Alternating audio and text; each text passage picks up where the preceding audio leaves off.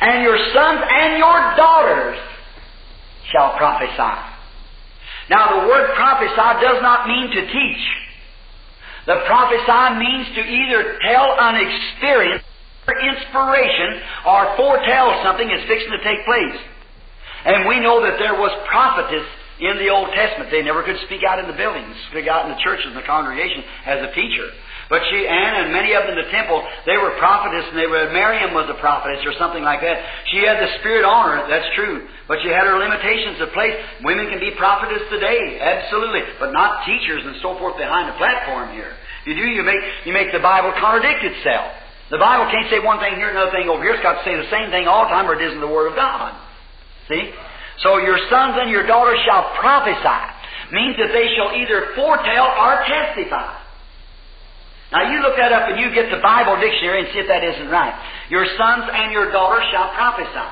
Now, the Bible also speaks of a woman who pretended herself, or claimed that this would work both with the Catholic Church and would work also with this subject we're going to speak of. Now let's turn over to the book of Revelations, and let's get about the second chapter and the 20th verse, just while we're right here close to it, that you might notice here, and just see how the devilish that thing can be. Now, speaking in this last days, what will take place, what this woman would be. Remember, the Catholic Church is a woman. We just read it, haven't we? Listen to this now. That's Revelations 2 and 20.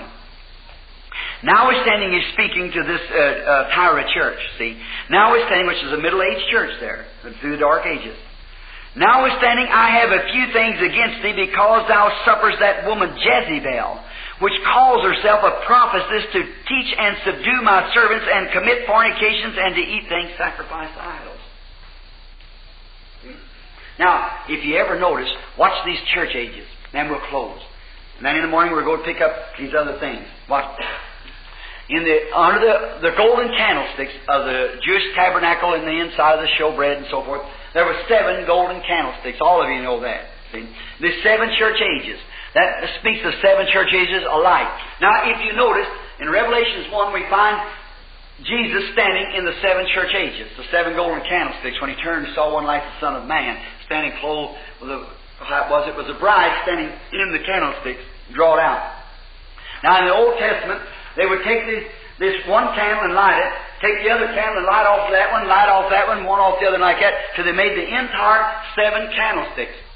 If you'll notice at the beginning, when God began to deal with the Jews, and they went through the golden age, and then the darkest age of the Jewish dealings God had with the Jews was in the reign of Ahab. And if you'll notice, reading those church ages there, he gets right back to it again. He said, now, a few things go, and said, now, right in that dark age, 1,500 years there, or at the time of Ahab first and the Jews, the darkest age they had, when Ahab married Jezebel and brought idolatry into Israel, and made all the people worship after Ahab, after Jezebel's God. You remember they put up the groves and took down the altars of God, and Elisha cried out he was the only one, and God had 700 who never bowed their knee to Balaam yet. You remember that? That's a type of that elect church coming out. See there? See how it is? Now, in this church, if you'll notice, the church of Ephesus, was a great church. He said, you got light yet. And if you notice, each church, it began to dim out. Dim out, until it got to Tyra. And then the 1,500 years, then he come out on the other side, and you've got just a little life, strengthen that which you have got, lest your candlestick be removed. And it come on down then to the Philadelphia church age, and then into the Laodicean church age. Now, here's the beauty. Oh my, I just love this, Brother Smith. See, look at this. Now, in this church age, as we went through, now watch this. The first church age was the Ephesian church age. Now, each one of those church ages, till he got to this 1,500 years, if you notice, read it now, when you go home tonight, if you have time, or early in the morning before you come to church, on the 1st, 2nd, and 3rd chapter of Revelation, you'll find out each one of those church ages, he said, you have a little strength, and you haven't denied my name. Until he got to this 1,500 years of Tyra, the Dark Age, then he come out on the other side and said, you have a name that you live, but you are dead. And none of these other church ages, the Philadelphia church age, never did pick up that name again. Never got that name, because it went out during this time. Now, oh, how we can lay that on to them false teachings now. Right in there, show it's a mother, the Catholic Church, the mother of all of it. How she's mother of Mystery Babylon. And that's, look, this church age here, when she come out, she had a little light. Then she went getting dimmer. Then she come into an organization back here, this 1,500 years. And she come out now, not as the Church of the Lord Jesus Christ, but as the Catholic Church. What did Luther come out? As the Lutheran Church. What did the Baptists come out? As the Baptist Church. Not his name. Not his name. Another name. You have a name. For there's not another name given under heaven whereby you may be saved, only in the name of Jesus Christ. Amen. You have a name that you're living but you're dead. That's what that denomination. Oh, I'm a Presbyterian and you're dead. Oh, I'm a Baptist and dead. You're only alive as you come alive in Christ Jesus. That's right. Your false baptisms, water false baptism, sprinkling, poured instead of immersing, using Father, Son, and Holy Ghost instead of the name of the Lord Jesus Christ. All those false things coming right down the Bible, speaking right, pouring it into it just as hard as they can. And here we tolerate right along with them. Well, my church leads it this way, but the Bible says this. See? No such things. There's no such thing. And no place in the Bible did they ever stick out their tongue and take the Holy Eucharist and the priest drink the wine and call it the Holy Ghost. Never in the Bible did they ever shake hands and give the right hand of fellowship and call it the Holy Ghost. Never did anybody raise up and say, now I'm a believer and receive the Holy Ghost. If it did, here's the way Acts 2 would have to read. And when the day of Pentecost had fully come, down the road come a Roman priest, and he had his collar turned around. He walks up and said, all these stick out your tongue now and take the Holy Eucharist, First Communion. Wouldn't that be some way to read Acts 2? Well, you Protestants are as bad. Come back right and say, now we walk up to you Methodists, put them on the right hand, give them the right hand of fellowship and 6 months on probation. Where do you read that in Acts 2? Where do you get that? See, it said when they were all in one place in one accord. There never come up no bishop and done this, and there never come up no priest and done this, but there came a sound from heaven like a rushing mighty wind and filled all the house where they were sitting. There's the way they received it. Yes, sir. As a rushing mighty wind coming from glory, not up the road or from some denomination. You have a name that you're living, but you're dead. See? Your creeds and denominations that barred God away like that till that we believe this and we believe the days of miracles is past. It's a false prophet that says that. It's a false prophet that tells you that you can shake hands and receive the Holy Ghost. It's a false prophet that tells you you receive the Holy Ghost when you believe. It's a false prophet that tells you you should be poured and sprinkled instead of baptized. It's a false prophet that tells you to be baptized in the name of the Father, Son, and Holy Ghost when there's no scripture for it in the Bible. That's right. There's not a scripture in the Bible tells you to be baptized where anybody was ever baptized only in the name of Jesus Christ. Only John's disciples, and they had to come be rebaptized in the name of the Lord Jesus Christ to get the Holy Ghost. That's right. Now that's not Jesus' only doctrine. I know Jesus' only doctrine. That's not it. That's just Bible doctrine. That's right. But there you are. What do you do with it? There's your mammy. There's the mammy of those creeds. Now you look right back in the Bible and tell me where anybody was ever sprinkled. Methodist, Presbyterian, Catholic. Tell me where one person's ever sprinkled in the Bible. Tell me where one is ever poured in the Bible for remission of sins.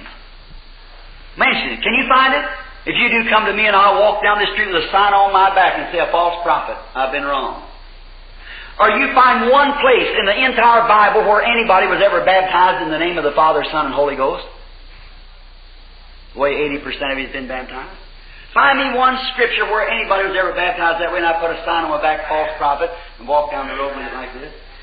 And show me where anybody was ever baptized in the new church that didn't have to come and be rebaptized over in, not in the name of Jesus only, but in the name of our Lord Jesus Christ. That's right. See if that isn't right. And here, what is it? She was a mother of harlots. What made her a harlot? What made her a whore? Her doctrine. What made them a harlot? Her doctrine. And that's the reason we don't tolerate with their denominations and their dogma. We stay clean with this Bible. I don't know how well you live it, but you're taught it anyhow. Right. That's up to you. I can't make you live it. I can only tell you what's the truth. That's why we're not a denomination. I wouldn't want to defile ourselves to get into such a stuff as that has to knock down to some kind of a dogma. I'd rather take the way with the Lord's despised few. I'd rather stay clean and pure before the Word and God and stand there and say there's no man's blood upon my garment. That's why we stay at the Branham Tabernacle. That's why we're not assemblies. That's why we're not oneness. That's why we're not Jesus only. That's why we're not Methodists. That's why we're not Baptists. It's just a little tabernacle here. We don't have no denomination at all. We're free in Christ. That's why we stay the way we do. And God has blessed us. God helping us. Now we tell you why we take communion. We tell you why we take feet washing. Why we won't let the members take it if we know they're in sin. And that's why this last 2 or 3 weeks I've been going from one member to the other, where you've been having your little fusses around too. Go around one and speak the other and pass one another on the road and turn your head. Shame on you, who's took the blessed cup of God across the altar here and calls you brothers and sisters and then get on the telephone and gad off about one another. You're not fit to be called Christians. Right. You keep off them telephones. If you can't talk good about somebody, don't you talk at all. Remember, God's going to hold you responsible. As long as that kind of spirit's in you, you know you're not right with God. If you don't feel if a man's in the wrong, go to him and be reconciled. If you can't be reconciled, take somebody with you. No wonder God can't discipline His church. Because you're not doing it right. Instead of getting on the phone and talking about this and what's taking place in little cults and so forth around like that, instead of doing that, why don't you do what the Bible says? If some brother's been overtaken in the fault, go to him and see if you can't get reconciled with him. Well, now he did me, I don't care what he did, go to him anyhow. It didn't say for him to come to you, you go to him if he's wrong. It didn't say, well, he was in the wrong, he ought to come to me. That's not what the Bible said. The Bible said for you to go to him. If he's wrong, you go to him. And then if he won't listen to you, then take somebody with you as a witness. And then if he won't see that witness, then say, now I'll take your pastor. Then you tell him, say, I'm going to tell it to the church.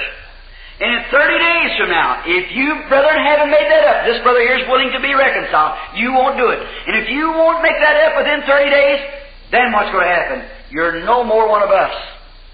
The Bible said if you won't hear the church, then let him be unto you as a heathen and a publican. You see, as long as a brother is under that protection of the church, the blood of Christ is protecting him. That's the reason we don't get the church rolling on the way it does. Now, this is the doctrine of the Baptist Church of the Branham Tabernacle here. If you'll do it. See, why can't you get here, say, for instance, 2 men. Say, Leo and I. Would you have it and I say, well, he wronged me. That don't make any difference. I'm supposed to go to him. He's a member of this church. He's become a Christian. He's taken the communion here at the rail with me. And we've been baptized in the name of the Lord Jesus, walked upright as brothers before each other. And then something happens. It ain't the man. 90% of the time it's the devil got between the people. It ain't the people. It's the devil. And as long as you let the devil do that, you're harming your brother. That's right. Well, something's wrong with Leo and I. Let's go make it up. If you see there's something, it's your duty to come to us and say, both you boys come here and get together. We go straighten this thing up. Now, then if he comes to there and there, come to find out then, here we are. I say, well, first thing, if we can't agree, then you come to the church like that. And then as long as you don't do nothing about it, the blood of Jesus Christ protects us both. See? Well, then that old cancer will start another cancer. And that cancer will start another cancer. And the whole thing will be sick all over the whole church. Then you get to a place, you come into church, it's just cold, you'll have to have the janitor come break the icicles out before the congregation can get in. Now you know that's right. It's cold, somebody sat around, and just don't say nothing. We used to be so spiritual. What happened? You did run well. What was the matter? See? Your sin separates you. God will hold you responsible for it, brethren. Now, straighten this thing up. Nothing wrong with me, nothing wrong with Leo. It's the devil got between us. Let's try to get the thing straightened out. Go to him. Then if he won't listen, or I won't listen, whichever way it is, then tell it to the church. If he don't come be reconciled to that church in 30 days, then he's out from under the protection of Jesus. We loose him.